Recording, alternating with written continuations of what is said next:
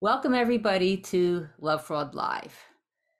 Perhaps you've taken care of everyone but yourself. You may understand that you've been manipulated, abused, or exploited by a sociopath, so it's time to put yourself first. I'm Donna Andersen, author of lovefraud.com, and this is the Zoom event for premium subscribers. You finally figured out that you're dealing with a sociopath, whether it's your partner, a parent, a sibling, or a boss, or even an acquaintance. This person has manipulated, abused, and exploited you. How do you recover? You do what you must. You put yourself first. In this situation, it is perfectly acceptable to be selfish. It may take some time to sort out exactly what is in your best interest and what isn't. The sociopath, after all, causes so much trouble for so many people that their problems may seem to be your problems. Typically, when you're dealing with a sociopath, the situation is complicated. Not only has this person taken advantage of you, but a multitude of other people have also been affected. Still, some problems are not yours to solve. Yes, you can feel badly for others who've been victimized, but their situations should not be your concern, at least not early in your recovery. So, here are 4 groups of people that you should not worry about. The first one, of course, is the sociopath.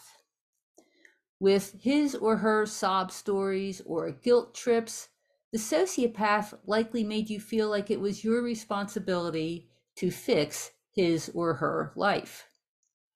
First of all, recognize that anything this person has said to you could be a lie, including the sob stories, justifications, and excuses.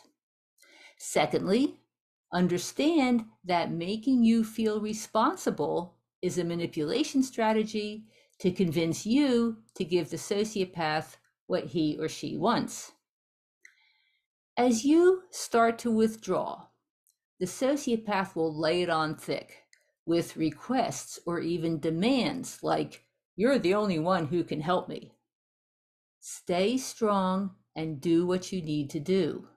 The sociopath may be pleading for your sympathy, but in reality, he or she simply does not want to lose the gravy train.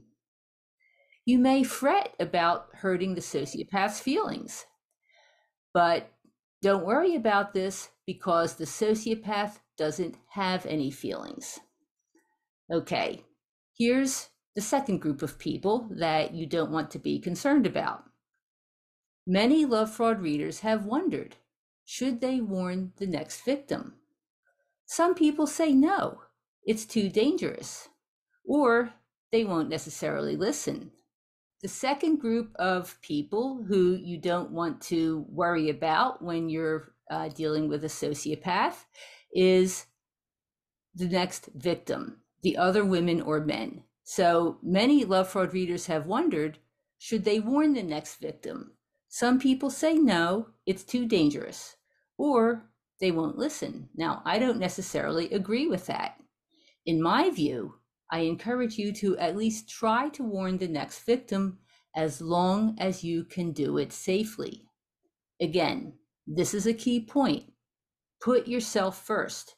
If warning the next victim would create any risk for your own safety, recovery, court case, parenting plan, finances, job, or reputation, don't do it. This is particularly important in your escape and recovery. Perhaps later, when your situation has stabilized, you will have an opportunity to warn someone. Still, the basic advice applies. Put yourself first and only warn if you can do it safely.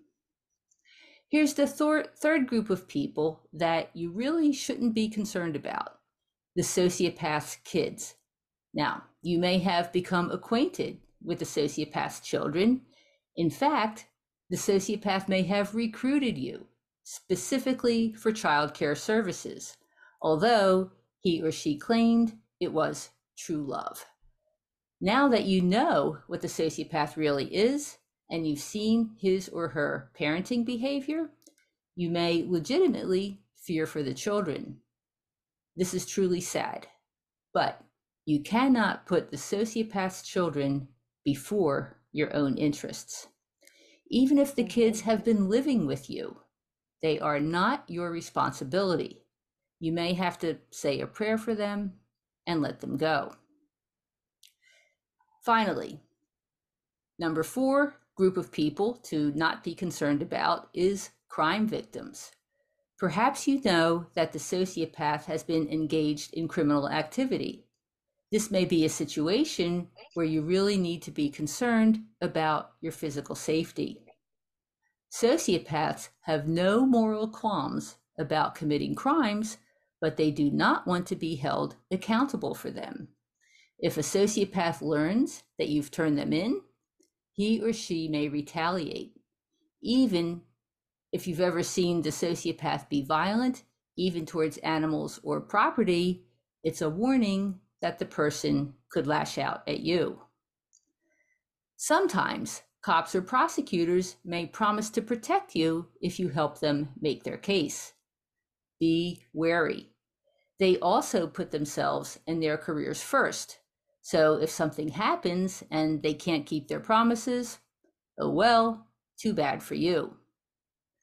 Maybe the best you can do is submit an anonymous tip.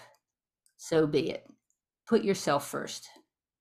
Now, there's another group of people to consider, and these are your kids with the sociopath. Now, in my mind, the only exception to the rule for putting yourself first comes for the children that you have with the sociopath.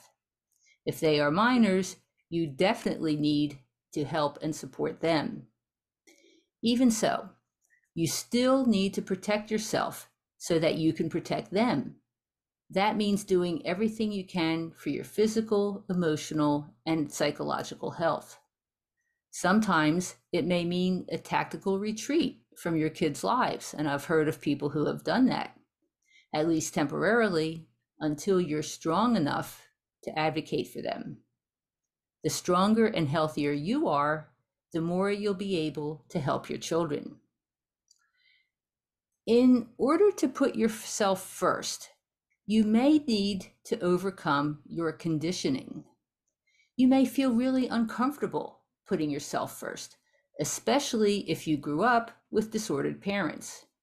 When you're a kid dealing with abusive or controlling parents, learning to be sensitive to their needs, desires, and moods is a survival mechanism.